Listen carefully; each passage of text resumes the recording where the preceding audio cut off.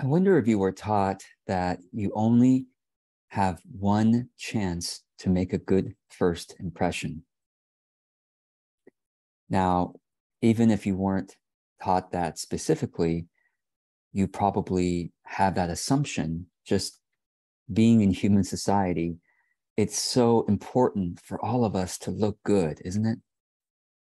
Got to look good to others. Now, there's good reason for that. There's good evolutionary reasons for that, and it makes sense that we want to be respected and liked by other people. But I think this thought of I must make a good first impression is what keeps so many of us from tapping into our authentic creativity and our greatest potential for excelling in our fields and reaching the type of business or creativity or achievements that we really could if we gave ourselves to it. So years ago, somehow, I decided to let go of the need to make a good first impression. It may be because I came across the quote from Ralph Waldo Emerson, who said, "Life is an experiment or a series of experiments." I'm going to paraphrase now. I had the quote memorized, and I remember repeating it to myself thousands of times over the years, or at least hundreds of times. And I've forgotten it because it's been so long since I've done that. But if you find it, you can comment below so others can see it. Something like, life is a series of experiments. The more experiments, the better. Okay, I think it starts with, do not be too timid or squeamish about your actions. Life is an experiment. The more experiments, the better. And that quote, along with maybe other experiences I had, made me realize, oh, we have basically an unlimited number of experiments we can make in this life. And most of us make far too few experiments. And I hope that this video will encourage you and plant a seed or water that plant for you to blossom into allowing yourself to make way more experiments than you are allowing yourself to do right now. Because that is really the secret, you might say, to successful entrepreneurship. The secret to successful marketing is the willingness to make a lot of experiments and then to notice what works and what doesn't work, and to do more of what works. That itself really is the essence of entrepreneurship. And I'm grateful that I came to that years before I even started my business. And so therefore, maybe that's why my business was able to achieve sustainable, financial well-being. So, within the first year, and then ever since the second year, it's been 6 figures since the second year. Now I'm in my 13th year. And it's because I am not afraid. Maybe everyone's afraid to some degree, but I'd say I have less fear than others, or maybe I have gotten better over the years at ignoring fear. Everyone has fear. I have fear too, of course. It's natural and human to have fear. But it's also a muscle we can develop. The practice of ignoring our fear and instead focusing our energy on possibility, on creativity, on this kind of courage of let's go for it, let's see what happens, excitement, adventure, curiosity, and love. Those are all different aspects of our energy that we can focus on and amplify, and fear is just one aspect of our energies, you see. So I hope that going forward, you will be aware of these different aspects of yourself to say, oh, yes, of course, fear is there. That's normal. It's human. And that's just one aspect of me. It's not, certainly not all of me. And I have many, many more positive aspects of me that I can focus and amplify and give energy to. Say, I'm gonna go into the adventure right now of posting this thing that might feel scary. That's one aspect, but also it's exciting to try it out and see what happens. So back to this idea of letting go of the need for making a good first impression. Now, why is this something that I wanted to do a whole little talk on? Because you probably, most people that I see, honestly, are afraid of making a bad first impression. And that's what keeps you from making content consistently. You might say, well, George, what keeps me from making content consistently is my lack of discipline and my lack of ideas. No. I don't believe that.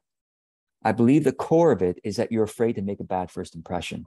And because you're afraid of that, it blocks you, your energy. You feel naturally more lethargic or intimidated or anxious when you think about creating content. And so therefore your creativity is not liberated. But if you were to say, I don't care what people think of me, right? I don't care if people think I'm stupid, ugly, hesitant, right? I don't care what they think. I don't care if they think I'm politically incorrect or I am just boring. I don't care what they think of me. What's more important is that I practice creating every single day, because I know that the practice of creating creates more skill. And at least it creates more confidence in creating. But eventually it also creates more skill. And also, by the way, very important, it creates more data that I can then analyze to see what aspects of my creativity are resonating the most with people. How will you liberate yourself unless you're no longer afraid of looking bad in front of others? So, and again, when I say looking bad, it can mean lots of things. Again, looking boring, looking dumb, looking unresearched, looking unattractive, everything. I mean, this is partly why, this is a big reason why, if you look at my earlier videos on my YouTube channel, for example, I used to do the whole nature thing, and I used to make my videos in nature because I was afraid to be boring. I was afraid that I was boring otherwise. It's like, okay, my message isn't that super attractive, so, or that interesting to most people, so I better at least show some nice nature around me, some visual interest and all that stuff. And I'm like, over the time, again, practicing not being afraid what you think of me. I'm like, I don't care if I'm boring. Same exact background, a little bit messy over here, on the left, and there's a little trash can over there. Whatever, there's more mess down here I'm not showing you, but I don't have to purposely try to repel people, but I'm not gonna, it's gonna be just, it's good enough. It's a little cluttered or whatever, good enough, whatever. I mean, the whatever is a good word to use. Whatever. Let's just do it. Go for it. So if you now you might say, George, still, I don't believe you, George, that, of course, a good first impression matters. I mean, we all grew up with, being in school, if you made a bad first impression on your classmates, they probably judged you or didn't invite you to sit at their lunch table for quite some time, maybe for the rest of the school year or whatever, right? And then you go into jobs and you do interviews, and you have to make a good first impression at an interview because you only have one chance, right? Or, interviewing for schools and for jobs and going on dates. Of course, you have to make a good first impression. Otherwise, why would the person want to see you again, right? There's so many reasons throughout our life where a good first impression is so crucial to the success of our career, relationships, even friendships, etc., right? But I would then, this is why most of you are so blocked in your creativity and in your consistency with creativity. Again, I argue, I believe this to be true, that the core reason why you're not creating consistently because you're afraid to look bad. And if you got over that, and if you understood maybe two things. One is you got over looking bad in front of people, especially the first impression, whoever's first looking at you. And then secondly, if you understood finally that creativity is a fitness exercise, it's not a, oh, I'm going to be creative once a month with my email newsletter. That's once a month is not enough to practice. You can only once a month. Don't you practice 12 times a year? Maybe you even take 1 month off. You practice 11 times a year, your creativity. Are you kidding me? I mean, when I was learning how to make video and learning how to write, I was doing it every single day, 5 days a week, sometimes even on Saturdays, but 5 days a week without fail for 100 videos and blog posts. I did that consistently 5 days a week without fail because I had to practice. And I understood, again, I understood this idea of creativity as a fitness exercise. Creativity fitness is the practice of the muscle of generating and shaping ideas and then promoting publishing the ideas. It's creativity fitness. If you don't do that on a daily basis, how can you expect to be fit?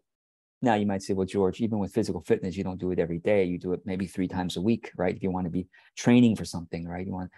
Fine. Are you doing it 3 times a week consistently? That's the question. I saw a colleague recently write about how, they realized that, I just can't create content on a consistent basis. That's just not me. And I just want to do a monthly newsletter because I want it to look good. I want it to be a piece of art. It's important that artistry is important to me. I'm just, honestly, I'm thinking, okay, that's just perfectionism talking, or that's the fear of looking bad in front of others. And this person I'm thinking of, they always look good in front of others. Everything they produce looks great.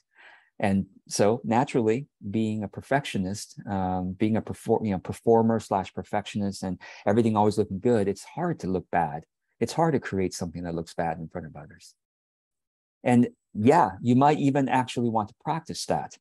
It's a bold and possibly life-changing practice to say, I'm going to publish something that looks bad and see how that feels within me, and realize that I can handle that. Oh, not only can I handle that, my goodness, what other potential have I been locking away and only doing this tiny little thing called looking good in front of others? Now, again, you might say, George, but I don't believe you, George, because marketing is about making a good first impression. Come on, you have 3 seconds for the website visitor to decide whether or not they want to keep reading. Don't tell me this crap about letting go of the good first impression. Well, let me explain here. Do you think that your ideal audience is only going to give you 3 seconds and then never more for the rest of their life? Well, then I'm sorry, you don't understand what ideal audience and true fans means. The people that are meant to work with you, that are meant to read your stuff, watch your things, listen to your podcasts or whatever it is, or visit, hang out on your website, the people who are meant to do that will keep giving you a try until they break through and say, wow, there really is something good here. I didn't like the first time I checked it out, or the second or third or fourth time. Now, by the way, I've had several people tell me this recently, that when they first encountered my website or my materials, they didn't think much of me. They didn't see how it was relevant to them, or they just didn't think I was that impressive. But they kept hearing about me from other people, or they kept seeing my Facebook ads or Instagram ads. I just kept being presented to them until they said, all right, fine, I'll give you a 5th try. And on the 5th try, they're like, oh, maybe there is something here for me to look at.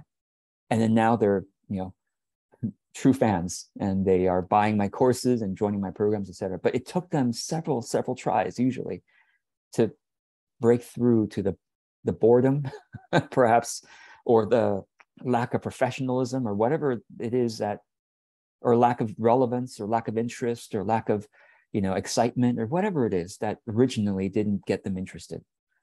And I'm going to suggest that that's true with the people that are meant for you as well, your true fans. Because the people that are your true fans have a strange amount of patience for you. Now, again, I'm not saying the first time they see you and they don't like your website or your social media or your video or your blog post that they're going to keep reading. No, the first time, second time, third time, they might only give you 3 seconds or 30 seconds or 3 minutes. But somehow life is going to keep bringing them back to you from word of mouth or from seeing your things randomly here and there. Life's going to keep bringing them back to you. And they're going to give you a second, third, fourth, fifth chance, 11th chance. And then they'll finally say, yeah, okay, now I understand. 50th chance. So the fallacy that I hope you will finally understand and no longer fall into, here's the fallacy. I publish something, and then if it's not good, I damage my reputation forever with that person or with that audience. Something I published, something I posted wasn't very good, or maybe it was bad, quote unquote, and now I've damaged my reputation with that person or that audience forever. I just lost some people. That's a damn fallacy that is locking so many of you away from your true potential. You're like always only working on this tiny, perfect side of you, and you're not seeing the entire amazing, you can't even recognize the greatness of who you are when you live into that potential. Like, I can't even recognize myself. Like, if I could travel back in time to 10 years ago, and I were to show me from 10 years ago what I'm doing today, I would be like, I don't believe it. You really did that? You really published 5 books already? Oh, you published 20 some courses already, and you've done how many videos? You've done well over 1,000 videos and blog posts.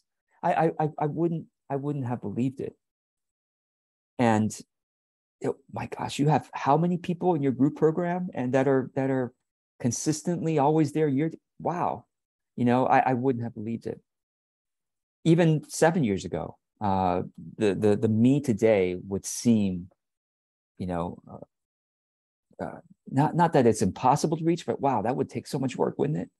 No, it just takes consistent liberation of your willingness to liberate your creativity, essentially, like I said, to see it as a creativity fitness practice, but secondly, to not be afraid of looking bad in front of others, to not be afraid of making a bad first impression. Now, so you said, George, okay, I will try not to fall into that hole of publish something bad. If I publish something bad, I'm going to damage my reputation forever. So then what's the alternative? Let me tell you how it actually works. Okay. You publish something bad, let's say, again, what's good and bad? It's completely in the eye of the beholder, right? And of course, in your own eyes, you always tend to judge yourself the most harshly. So I'm going to suggest that you go ahead and publish more bad things, really, because you think it's bad, but you worked on it for an hour. Honestly, it's probably good enough for your ideal audience. Okay? An article should be worked, an hour should be honestly just fine. A video, you do up to 3 takes. That's plenty. I only do 1 take. This is a Facebook Live video. I only do 1 take. I upload it later to YouTube and then eventually to, Instagram and other places. So this is how it works. You publish something bad or mediocre, step 1. Step 2, you might lose a few people temporarily. And you have to be willing to do that. Are you willing to lose a couple people temporarily? If you're not, then I'm sorry, you're still falling for the importance of making a good first impression when you post stuff out there, whatever it is, articles, videos, offers, products. Okay. Post something bad, step 1. Step 2, you might lose a few people. Step 3, if you keep practicing, your skills are going to get better, right? Creativity fitness. That's step 3. Now I'm going to go ahead and look at my notes here because I'm forgetting what all the steps are. So I'm sorry. Step 1 was you publish something. Step 1. Step 2, if it's good, quote unquote, in your audience's eyes, they will react. And if it's not good, they'll just be silent. Very few people will say anything bad. Very, very few. The few who say something bad are not meant for you anyway, but that's rare. You notice that it's mostly just silent. You get no likes and no comments. That just means it's the audience thought it was meh, it was okay, maybe not worth it, basically, if you get no likes. Okay. Step 3, if it's actually bad in front of their eyes, like, what the hell was that? Then you might lose a few audience members temporarily, or a few who are meant for you will be lost forever. They're not meant for you. But the ones that are meant for you, you'll lose them temporarily. Step 4, if you keep post creating and publishing, you will naturally learn and practice from audience feedback and just your own skills. You'll get better over time. Step 5, some of those potential readers you lost will find their way back to you because they'll keep hearing from you or they'll keep seeing your stuff on social media. Step 5. That's one of the benefits of social media. And that's one of the benefits of consistency of creation. Step 6, a lot more people will also find you over time because of how consistent you are in posting stuff. Okay. And how you're getting better over the years, right? And step 7, most importantly, all that practice, all that daily practice, what has it done for you? You've built the muscle of ignoring the fear. You've become more courageous. And that spills over into other areas of your business. And you become essentially unrecognizable to your past self. You're like, how come I'm so courageous, so consistent, so creative? And how come I have a community of people now who love my presence? Because why? Because you're showing up consistently. You're showing up in care. You're showing up in care for them and for your creativity, but you don't care what people think. You only care if your intention is to serve them. That's all you care about. So I hope this helps. Let's get rid of the fear of making a bad first impression, knowing that it's going to be maybe the 20th impression before your ideal audience finally understands you, finally gets you. Maybe the 200th impression. I don't know how many, but it's going to take your consistent practice of creativity. I hope this is supportive for you. I wish you well, and go and make the next impression. Take care.